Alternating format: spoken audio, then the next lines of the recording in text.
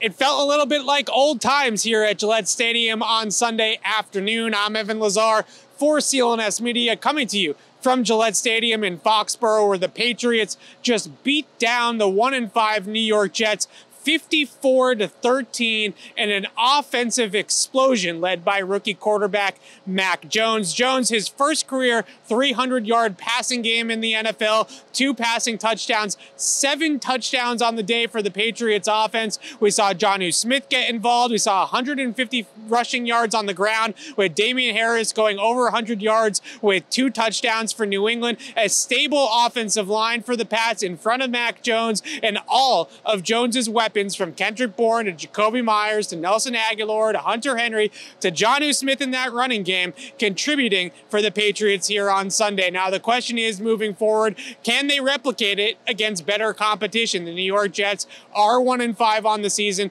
They're trending towards a top 5 pick in the NFL draft once again next offseason. So the question is, how much of this was about the Jets and how much of it was about the Patriots? But I think when you look back at this performance against New York, you are going to see the blueprint, the foundation for offensive coordinator Josh McDaniels and Mac Jones on the offensive side of the football. A spread it out, balanced attack, run the football effectively, pass the football effectively, win in the trenches with your offensive line. Mac completing passes to 9 different receivers, spreading the football around, throwing the football deep aggressively down the field. Kendrick Bourne on a 46-yarder, Hunter Henry on a corner route for 22.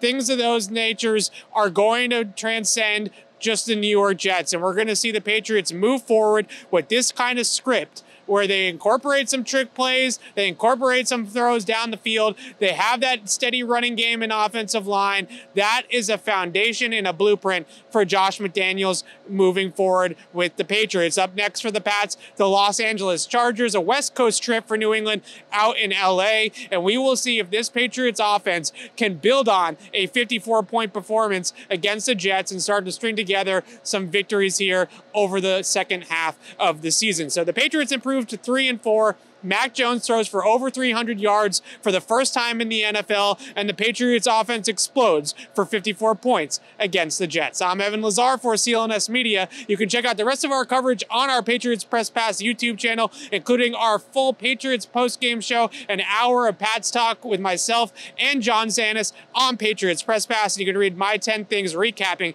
Patriots Jets on CLNSmedia.com.